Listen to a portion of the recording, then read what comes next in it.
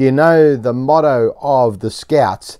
It's not what the goodies said, which was dib, dib, dib, dob, dob, dob. No, it's be prepared, be prepared. And they really get that from, well, I guess observation of life, but from the scriptures. The scriptures are always warning us to be prepared. Be prepared to meet the Lord. And they should work that out now. But be prepared for life. Get things organized. Be wise, as our passage says today. Today we've been looking at Proverbs, and we've seen that the beginning of wisdom is the fear of the Lord. We saw yesterday that it's utter foolishness. If you keep bad company, they'll lead you astray and away from true wisdom into disaster. But today we learn that you've got to be prepared. You've got to be wise. When's the time to get wisdom, to get this fear of the Lord, and to then work out what that's going to look like in life in terms of preparation and planning for the future in this world and in the next? Well, it's get wisdom now. Now is the time. Let's have a look. We're in chapter 1 of Proverbs, and we pick it up at verse 20. Wisdom calls out in the streets. She makes her voice heard in the public squares. She cries out above the commotion. She speaks at the entrance of the city gates. How long, inexperienced ones, will you love ignorance? How long will you mockers enjoy mocking, and you fools hate knowledge? If you respond to my warning, then I will pour out my spirit on you and teach you my words. Since I called out and you refused, extended my hand and no one paid attention, since you neglected all my counsel and did not accept my correction, I in turn will laugh at your calamity. I will mock when terror strikes you. When terror strikes you like a storm and your calamity comes like a whirlwind, when trouble and stress overcome you, then they will call on me, but I won't answer. They will search for me, but won't find me, because they hated knowledge and didn't choose the fear of the Lord. They were not interested in my counsel and rejected all my correction. They will eat the fruit of their way and be glutted with their own schemes. For the apostasy of the inexperienced will kill them, and the complacency of fools will destroy them.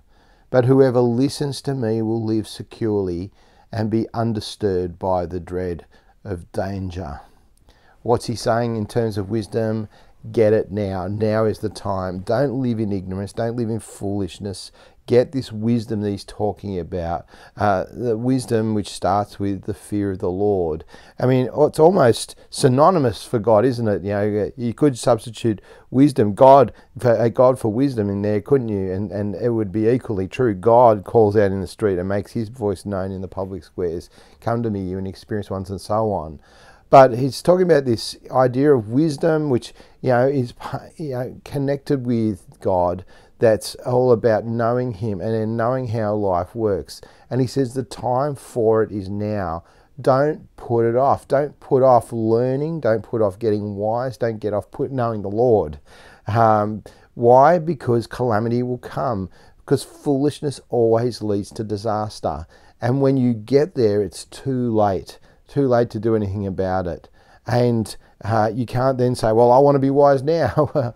You've still got to go through it. And there are some disasters that you just can't come back from, right? If you're driving recklessly and you wrap your car around a pole and die, well, it's terrible. It's a tragedy. It's awful. And your family are going to be grieving and so on. But the time for wisdom was before then. So there are some disasters that are just too late to do anything about and to get wise then. And so the time for wisdom is now.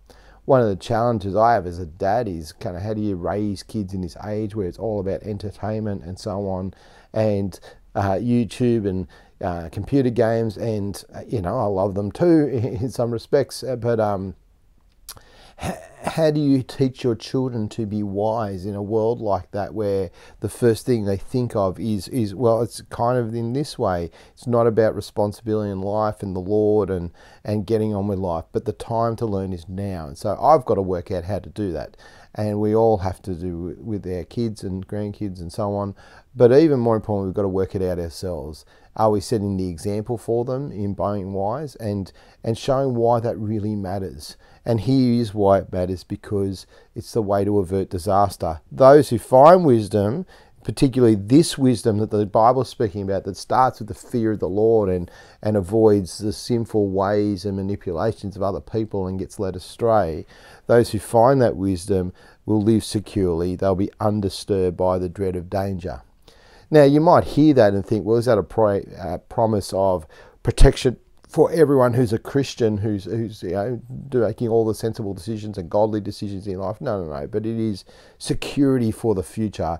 It's like the Apostle Paul will say, to live is Christ, to die is gain, right? Because if you've got your life secure with the Lord and living for Him, and you've got life orientated the right way, there is a certain future inheritance that can never perish, spoiled. But I think it is more than that, because those who live with this wisdom that he's going to be speaking about, and he's still only introducing here, he's going to give us all the wisdom in the pages to come. In one sense, this is the way the world has been made by God, and so it makes sense to live His ways. And in general, it will work out for the best. And it's not always the case, because the godly get persecuted and so on, and disasters can happen to anyone. But in general, whoever lives this wise way is going to be undisturbed by danger in this life, but most importantly, they'll be secure for eternity. There's a whole lot of eternity coming. It's right to be ready for that. And when you have the confidence that you know the maker of heaven and earth, that your judgment has been taken by His Son, that you're safe in Him, you can live in security. But don't live foolishly, live wisely. And when's the time to do it? The time is now. Be prepared. Let's pray. Father, please teach us to have a heart of wisdom, to love You and Your ways, and to see how it makes sense of life.